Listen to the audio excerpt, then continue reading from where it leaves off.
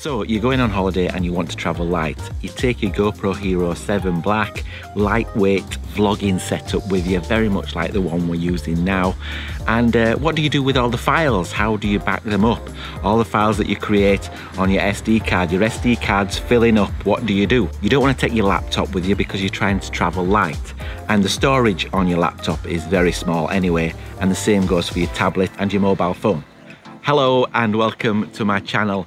Now in this video I'm going to show you a device that solved this problem for me, and I think it will solve it for you. If you don't already know it, I am predominantly a GoPro user, so if you've got a GoPro Hero 5, 6 or 7, this is definitely for you.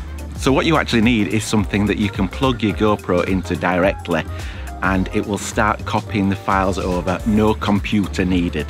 Well, such a device does exist, and Western Digital came up with this, and it's the solution that I use. So the Western Digital My Passport Pro really is an all-in-one solution to this problem. It just copies from your SD card to itself. It's got its own wireless network, so you can do it all wirelessly if you want, or you can just slip in a SD card. It's got an SD card slot.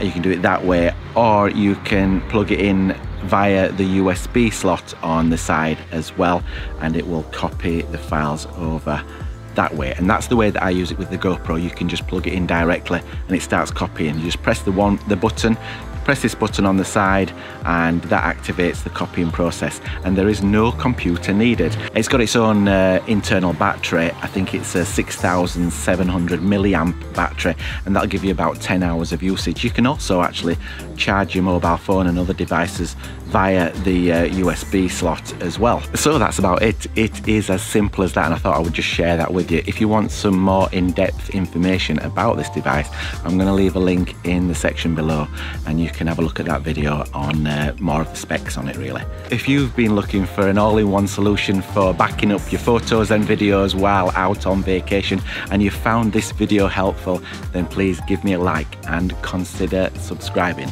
Until the next one, bye.